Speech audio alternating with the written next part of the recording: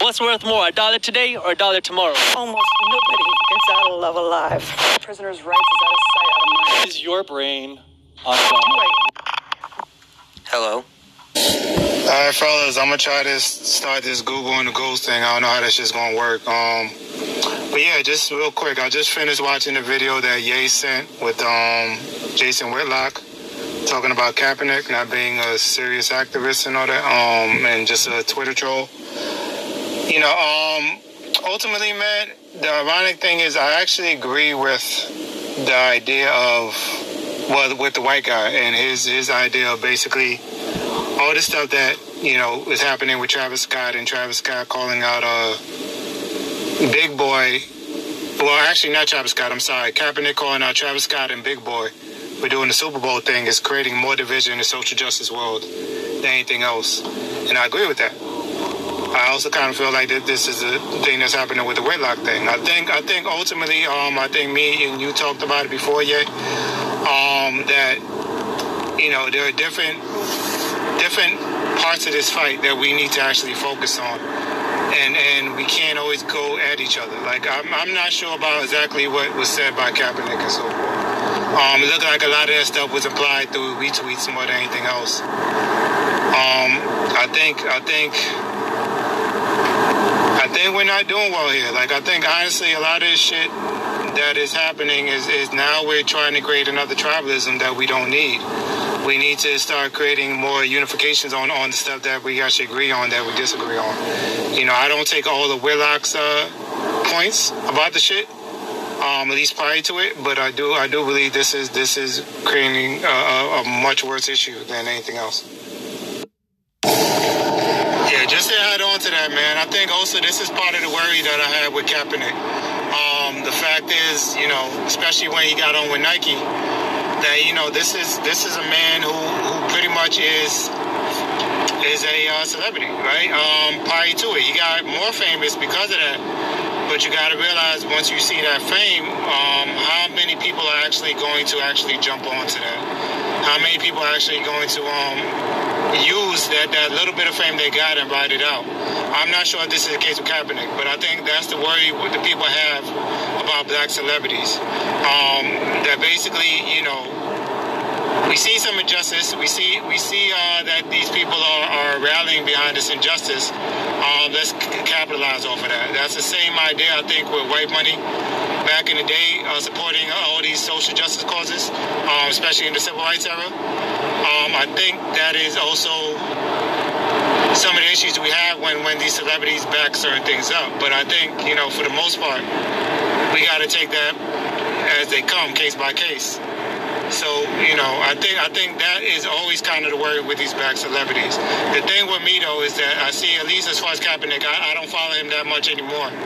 But in the beginning, that he was giving a lot of money to these causes beyond him. I think that's the best thing most celebrities can do, is to back up these causes that are trying to help the people out there. And he has done that much. So I would definitely give him credit for that. And I will give credit to anybody else, especially like Jay-Z and all that stuff, who actually put money behind it. I just read a story recently with Nas and him feeding all these furloughed workers during the shutdown for free. Some restaurant he got, I want to say in Brooklyn or maybe Queens. And I commend that. That's what celebrities should do. So I think that you know, there are certain aspects that you have to look at when it comes to these celebrities. So I don't always take the full argument about, you know, the fact of them doing it, but it's always a worry. It's definitely always a worry. Hey, yo, G Cleve, reality gurus. Hey, yo, DB, let's go ahead and get to chopping up this fable real quick. So first off, let me just, the white guy, Mark Schlereth, he's going to have to stand down in this situation, honestly, because, you know what I mean? In order for you to weigh in on this topic, man, you got to have or share the experience. And, you know, we all know that he doesn't share the experience. No disrespect, you know what I'm saying? I appreciate what you did for the game. You know, dope analyst, you know. probably an all-around great guy, but with regard to this situation, if they continue to start having discussions about this Colin Kaepernick thing or whatever, in situations. I mean, because he's calling these individuals out, you know what I'm saying? So in situations when he's calling people out or whatever, just, sit back, fold your hands and, and just listen and learn to what's going on. Just because, you weighing in kind of, muddles things, you feel what I'm saying? James Harrison, he kind of took the simplest approach, I think, by saying, I ain't nobody hasn't told me what to do since I was 18, yada, yada. That's the simplest, approach to this thing. It gets deeper than that. Once you get past all of that, you know what I'm saying, there's a conversation that need to be had, you know what I'm saying, between those two parties, or three parties, I should say, Big Boy, Travis Scott, and Colin. Now for me, the person that I kind of, lean towards a little bit is Marcellus Wiley. And that's kind of because, I'm wondering now, like, what is this about now? You know what I'm saying? The only thing that I could pull from this that would make sense is this is just to continue to keep the conversation, active. You know what I'm saying? Because, fuck happened a couple weeks ago. You got the R. Kelly, you got the Michael Jackson, you got the shutdown. You know what I'm saying? You got all that. You know what I'm saying? Kind of dominating the airwaves and the internet and stuff, So the situation with Colin Kaepernick definitely got pushed to the back burner now in the social justice situation. So, I mean, if that would be the only thing I could see, him, jumping out there and pointing fingers, like right now. Because, last time we spoke, the understanding is with the whole Jenkins and Reed situation, there was a deal that was reached where, because I told y'all before, I never really felt the NFL was responsible for any of this stuff in the first place. It was incredible that, they were able to, get to the point where they strong-armed the NFL for $87 million. But, after you do that, like, what else? What else is the NFL responsible for? So why continue to,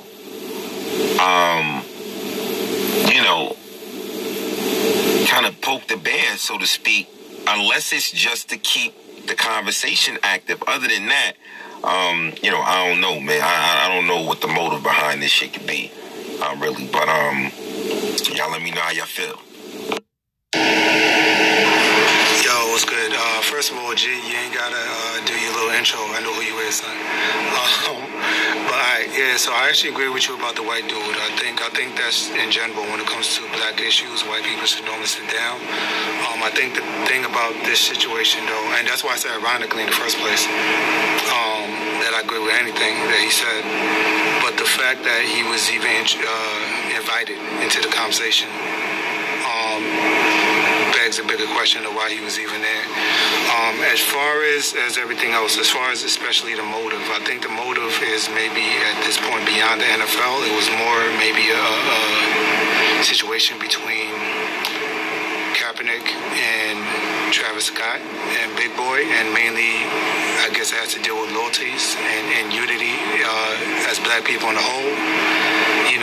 I think even though the situation with Reed and Jenkins, I think the fact that Kaepernick is outside of the NFL, still outside of the NFL, but kind of tied in with the NFL, is always going to be part of that, being that there's still issues that he probably has with the NFL and the way it's being treated. As far as the whole boycotting the NFL period, which is something that never really came to fruition, I think all of that plays into the situation right now, and the fact that I don't think there was anybody black ever since Beyonce's performance, which was taken as militant by a lot of white people for her little Janet Jackson moves and shit. Rhythm Nation, moves and all that. I think a lot of that is pretty much what's going on here. I don't know if it's really as something intricate as in trying to pull more out the NFL, as in trying to get more black people on board, and that's if that's being an honest movement that's happening, if that's an honest criticism between Kaepernick and Travis Scott, and even Jay-Z and Travis Scott and Big Boy. You know, I don't agree with the whole idea of calling anybody sellout or calling them coons in general. I don't think that was thrown out in this situation. I think the problem with me, and this is why I kind of agree with the point, that small point with the white guy, is that this is just creating more division instead of having actual conversation. The same thing with the Reed and the Jenkins. It was more division than having a conversation amongst ourselves. The fact is, you know, you're right. We shouldn't have other people in our fight. We should be able to work out these differences between us before we even go out there and try to get anything out of anybody else. So I think ultimately that's what it is for me. I don't know exactly what they're trying to pull, because there is nothing out there. There's nothing saying this is what we want besides Kaepernick telling Travis Scott, you need to ride with us. So, and I think that might be subliminal. I don't even think he said it himself, from my understanding. I haven't been following the full story, but it looks like a lot of that stuff is through retweeting and all that stuff. So that's basically what it seems like. I don't think there's anything bigger than that, but that might just be me. Dude, you funny, man. But I don't know. But as far as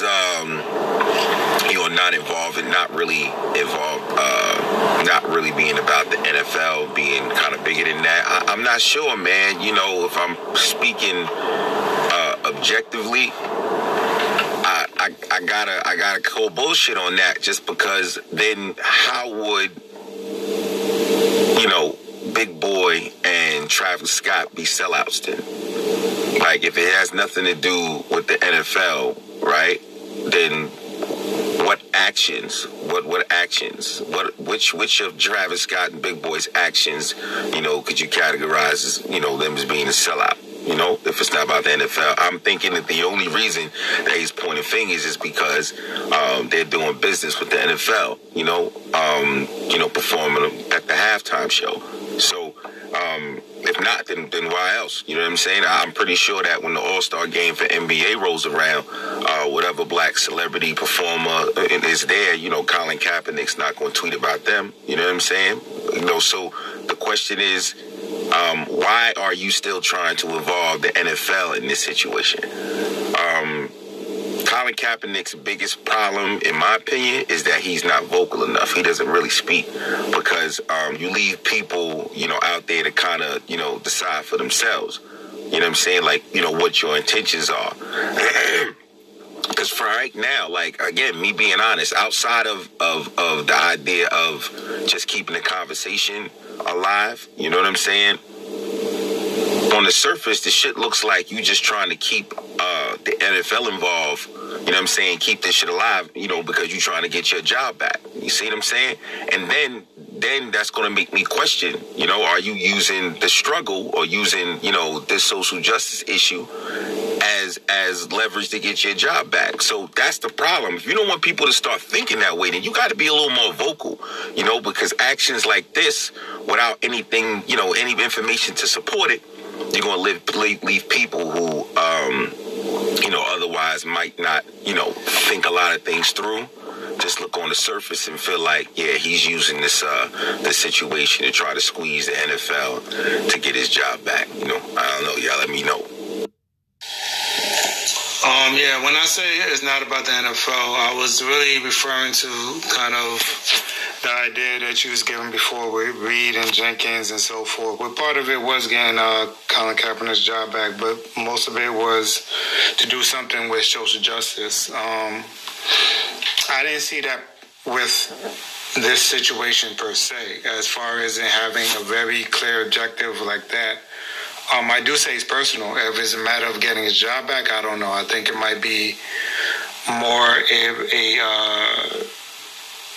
retribution type of thing, maybe, honestly. Like, I think there might be some shit to the fact that, you know, this started with the whole situation of me kneeling. It became a bigger issue.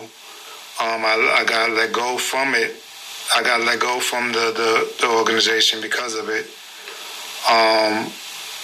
You know, and on top of that, pretty much it's still business as usual. Nothing really changed much. So I think there's a lot of reasons. So I agree. The fact that he left it open-ended, we could go back and forth about what the actual reason is.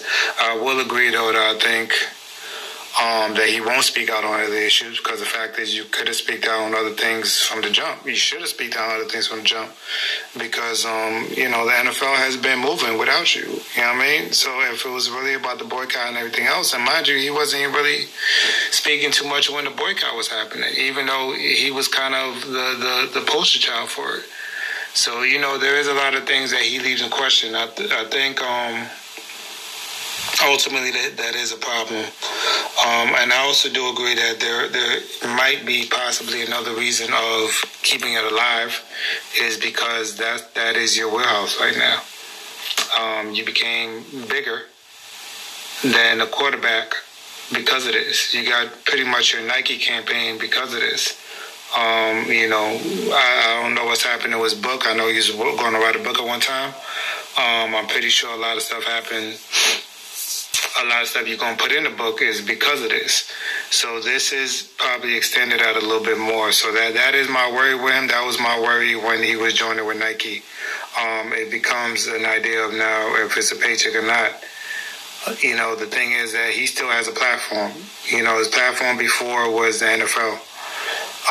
And basically kneeling in the first place. And it opened up the door to have a conversation. Now you are Twitter famous. now you have the campaign going behind you with Nike. You still have that platform. You have a bigger platform, as a matter of fact, because now people are paying attention to you directly. You are a name that is getting synonymous with it. So I agree with that, and I agree with all of that. So my thing is just, as far as the NFL thing, man, maybe it's just, what exactly he wants from the NFL, I don't necessarily know. I don't necessarily see it being that, because I don't know what you would even do with your job once you get back to having your job. It's not going to be the same. So I don't even know if it's that. I don't even know if it's worth it, because I don't know what his net worth is now. I don't know exactly what his moves are now. But he might be beyond the NFL where he doesn't even need the NFL. Because he got these other things going, but that might be a reason to with the NFL. So that is where I'm at with that. I just really, for me, the main parts that I go back to, though, honestly, is the fact of calling Big Boy a sellout, calling Travis Scott a sellout, taking these two names because they're bigger, because they are linked with the NFL. You're making it more personal. It does seem like you're making it more personal instead of actually what the business is about. I kind of feel like maybe in some ways, again, mentioning the Reed and Jenkins situation, this is where there is no communication between some certain parties, and everybody is going by their own motive, and that is bad for any movement. So that's where I'm at with that. Yeah, again, so there's the issue, like the communication, him actually being more vocal, because I don't have a problem, maybe I didn't even say that, but I don't have a problem with him, if he feels like these individuals are sellouts, okay, fine. You got to support it. Why is it? You know what I'm saying? Just one tweet doesn't help anything. You see what I'm saying? Not his cause, I should say. It doesn't help his cause. Just one little tweet. We don't, the public don't know if you had personal conversations with these gentlemen, had agreements with these gentlemen, and by them, exercising their right to go ahead and do business with the NFL, that kind of violates whatever agreement y'all might have had behind the scenes. I don't know. You know what I'm saying? But, the people don't know. People don't know. You know what I'm saying? So you gotta speak up on that, man. Or, people like me, because in the beginning, again, I'm still in support of it. You know what I'm saying? Because of what I understood that he was doing behind it. You know what I'm saying? With his philanthropy and stuff. You know what I'm saying? But he's got to figure out what his next move is going to be. Because, continuing to involve the NFL in his request for, reform, social justice, attention to, police killings of unarmed black men and stuff like that. People don't get tired of hearing it, man. Really. That argument is, like, first of all, like I said, I never even thought the NFL needed to be involved anyway. You pulled off the heist of the century. Now you got to go ahead and figure out what your next move is, man. NFL's moving, man. Their numbers are way up again, and it's going to be that way. Hopefully, as far as the whole, retribution and shit, because if getting money from him wasn't enough, and getting his job back is not what he's looking for, then, like, what the fuck else? What else would it possibly be? Like, you're gonna continue to just involve these people, involve this organization in the situation until, like, I don't know, man. You got to figure out your next move, man. It's a great cause. Hopefully, you can continue to have success in it, but not involving the NFL, man. Outside of that, man, Colin Kaepernick, salute, baby. Yo, good rules. Since we on the go with it, let's go with it. Late night edition. I'm catching up to the messages. Going back to the whole thing with Whitlock, Kaepernick, and all them. The new campaign has got to be #same page.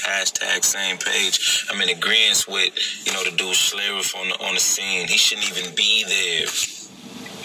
Why are our issues always aired out in the public? Why are others always, welcomed in to expound on our issues? Get the fuck out of here. Go back to your community and talk about your issues over there, because nobody welcomes us into their community's problems and welcomes our opinions on it. This is a black issue that really need to be discussed behind closed doors, not out in front of the world. But same page, #same page. We need to get on the same page with how we deal with things like this. A lot of times these discussions, I'm just giving an example of them, just become opinion. Like, we really need to get on the same page with stuff like this. You gave the example of Harrison. He was giving the whole sentiment of what was it? Oh, I'm a grown man. You can't tell me what to do. How we gonna be able to function if a whole bunch of people is running with that mentality out here? You got Kaepernick. Going back to him, an issue I have.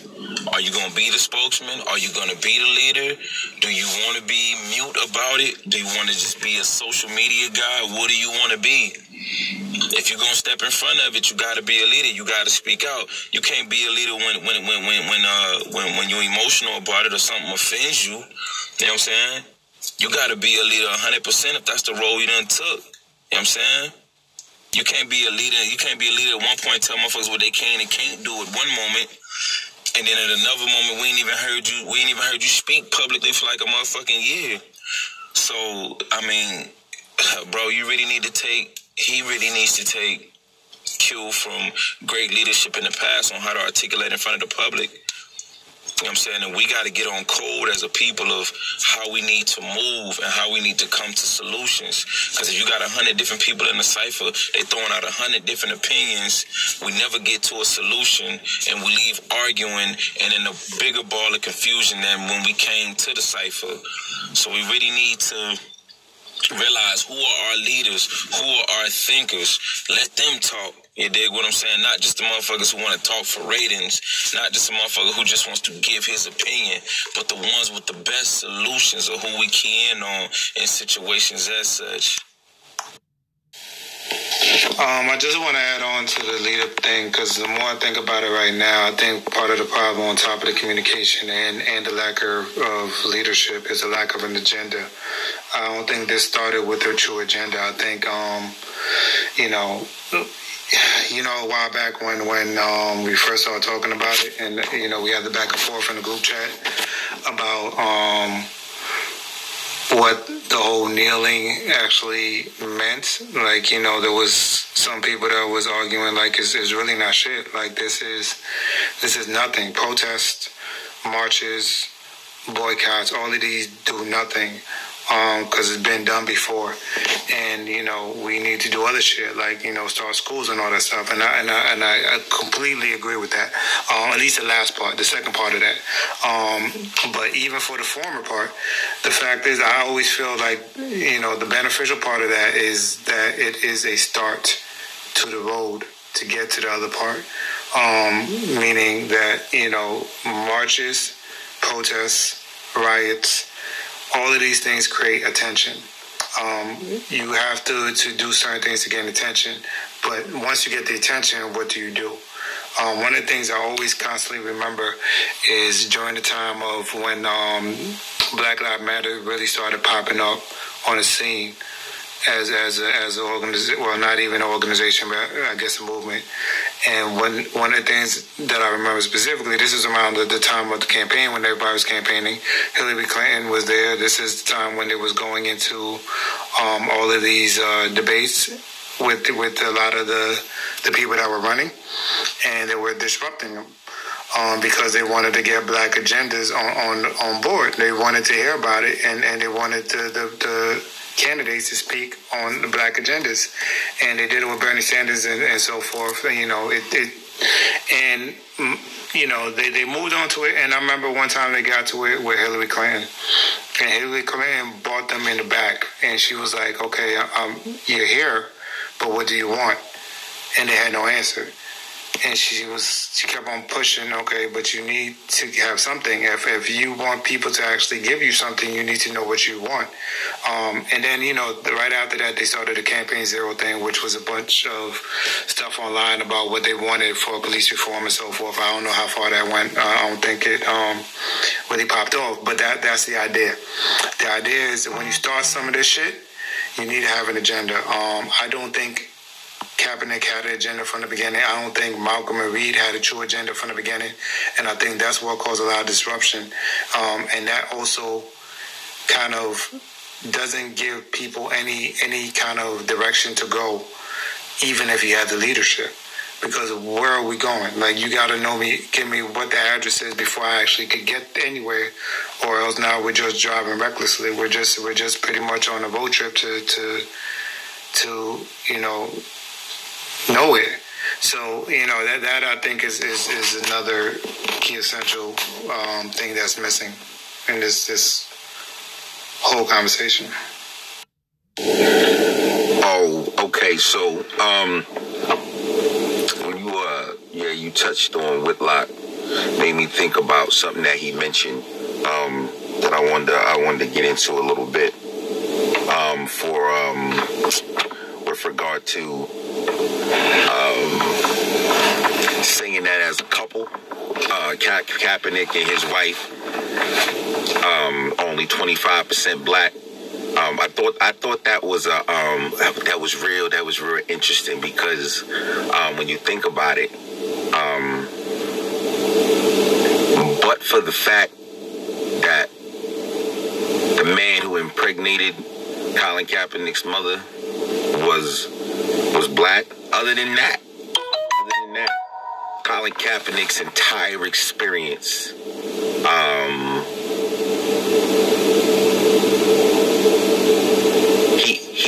well, other than that, he has no real attachment to our experience, if I could say it that way. And I think that Jason Whitlock is he was this close to saying that, but the fact does remain, and now we know it, you know, I guess I don't know much about the science of the shit, but how that whole PTSD and the stress, the depression, that comes from the struggle and the experience can be passed down genetically. I mean, I don't really know, but being that that's all up in the air, then, you know, simply because of that, Colin Kaepernick, you know, has the argument. You see what I'm saying? Because even though he may not have lived the experience by virtue of the fact that he has his father's blood, it's a possibility that he's experienced, or that PTSD can be passed down through him. But I thought that was pretty interesting, because I want to know how y'all feel about that, man. Because I know historically white people have been at the forefront of these issues, right? Like, I'm talking about, like, historically. Like, you're talking about with changing the slavery and all that. I mean, you understand what I'm saying? Like, way back, like, historically have been involved. So now, what do we feel about that today? Because, we just made mention that Mark Schlereth needs to stay out of this. This is not a situation that he should be involved in. You know what I'm saying? But then you have to consider, again, you know what I'm saying? Your John Browns. You got to consider, like, what if that was the attitude blacks had back then? You know what I'm saying? Like, stay out of this shit. It's got nothing to do with you. That's the reason why I brought that up, with Colin Kaepernick, basically growing up in the white experience, but still trying to be at the forefront of the black experience in a situation, that involves a black experience. What y'all think about that shit, man? Yeah, man, that colorism shit is real. That colorism shit has been here forever. That colorism shit is anywhere where you see white and black, you see lighter skin or darker skin, it is there. It is part of everything that goes along with racism, and classism, and all these, and pretty much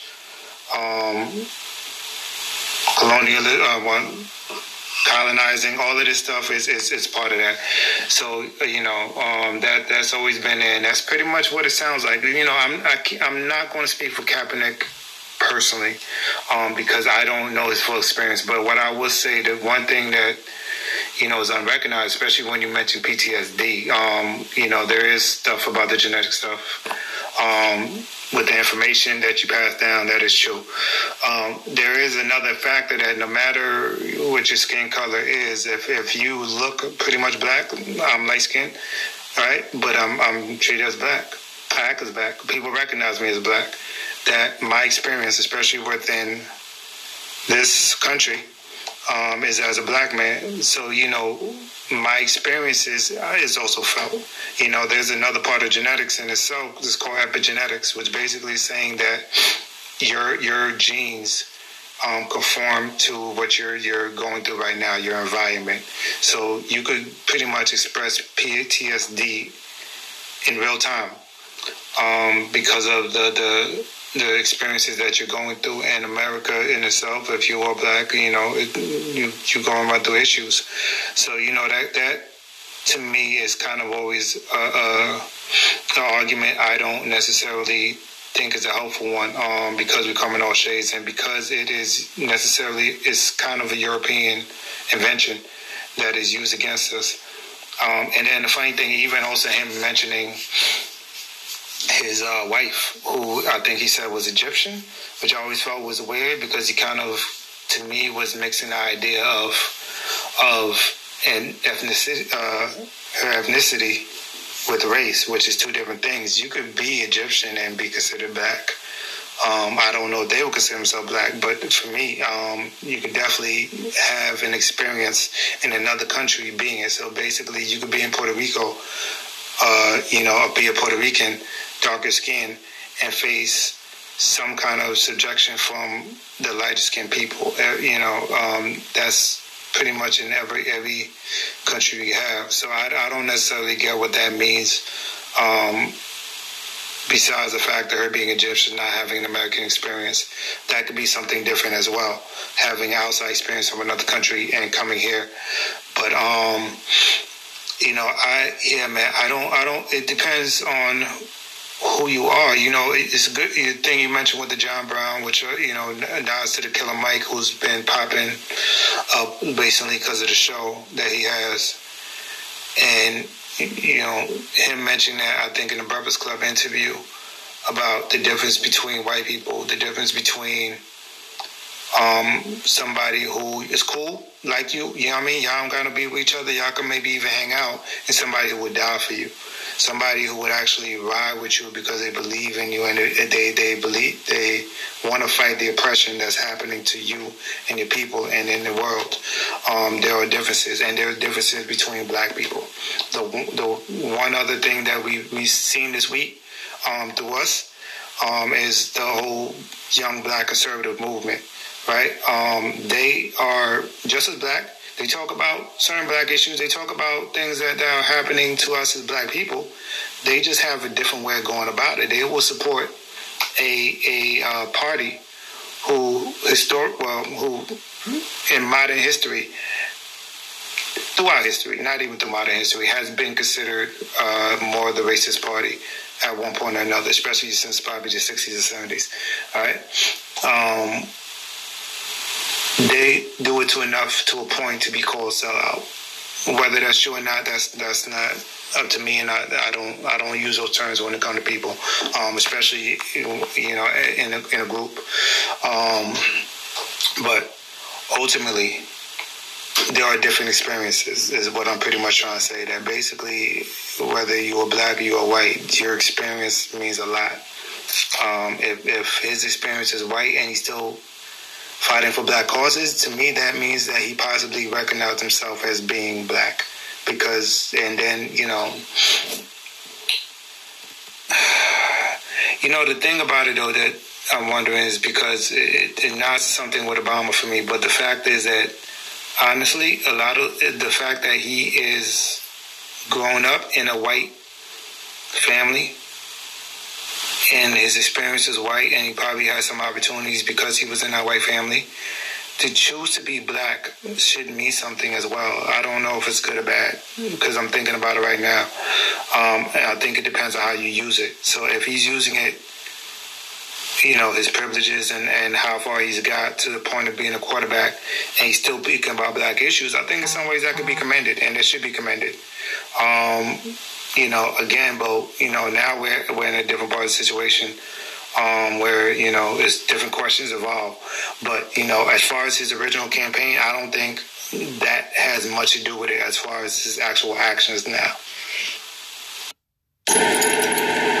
I'm catching up to y'all messages one by one. My apologies. You know what I'm saying? Stick shifting on the way home. That's why we call it Reality Gurus on the go. You can't even see my face because I'm on the go like a motherfucker. But yeah, two more factors. This is why you gotta make your intent, your plans clear to the people, to the public. A la Muhammad Ali.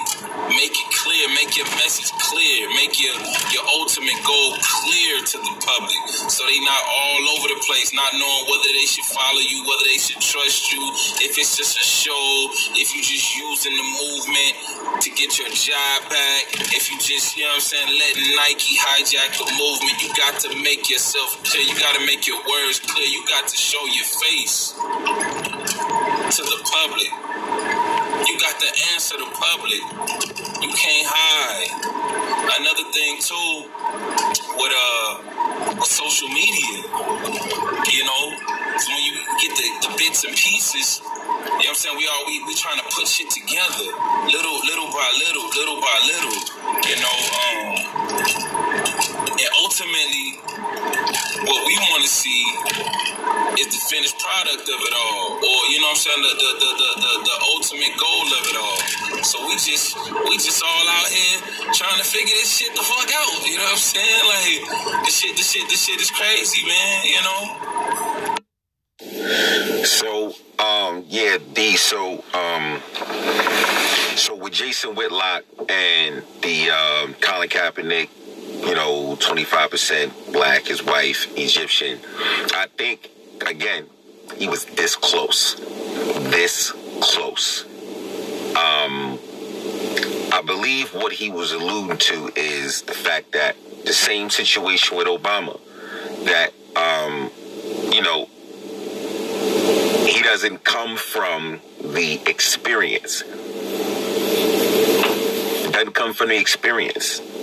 So now with regard to his wife being Egyptian, right? She may have She may be a melanated woman, right? And be subjected to some kind of discrimination in her country. We all know slavery wasn't new, right? Slavery wasn't new. Shit had been going back, if you look at history, the beginning of fucking time, right? But the difference was in the manner in which the slaves in this country were dehumanized, right? So Whitlock's thing is, you ain't go through this, and your descendants ain't go through this, but you running around here representing the struggle. So now, to go to what you're saying, D, about, you know, he grew up in a white household, and he's identifying with being black. There's something to say about that. It is, but only if his intentions are genuine. If his intentions ain't genuine, he could be just one of these vultures out here, just using this situation as a way to further his own personal agenda, whatever. That's why, back to you, Ye. This motherfucker gotta speak. You gotta speak. You gotta speak. You know what I'm saying? It's commendable. You know what I'm saying? That, you know, that you potentially put your career on the line. You know, it's, you know, we can't all say that the reason why he's not playing football is because he took the knee. You know what I'm saying? We can't just say that. But potentially put your career on the line for a cause like this. You know, we get it. We get it. But, you know, like now, with this move, like I said, I just don't see it. You know what I mean? Outside of just keeping the conversation alive, it just looks like, you know, some bitter shit. You know what I mean? That's where I'm at with it. Yeah, I mean, that's kind of ultimately what I mean by experience. Even though her experience might have definitely been different, and I agree with that. You know, when you come here, that your experiences changes. And you know, I kind of want to get off of that a little bit, but you know, your experience does change when you get out here. You know, you know, there comes a time when you are an immigrant, right? There was a time in like the 80s, all these Caribbean people came in here, and you know, they looked different because they had a different work ethic. They had a different culture. And they would look different from the black people here. If you ask somebody today, it's all the same, right? Because you recognize it. Basically, now you become familiar with that, and now pretty much you're all the same. So you know that is something that, you know, I think is far beyond. There's a lot there that's far beyond just the fact of your prior experience and the experience that you're going through now. I think all of it coalesces. So, you know, but at the end of the day, I think we all agree, like, yo, you got to speak. I mean, the fact is nobody knows if you're genuine or not. So at the end of the day, Whitlock could be right about that. Whitlock could be right if you are just trying to build off it, especially with this situation. I think this situation changes a lot. It does. There's no disagreement from me at all about that. This, well, actually, you know, let me add on. There was that worry for me from back to the Nike thing.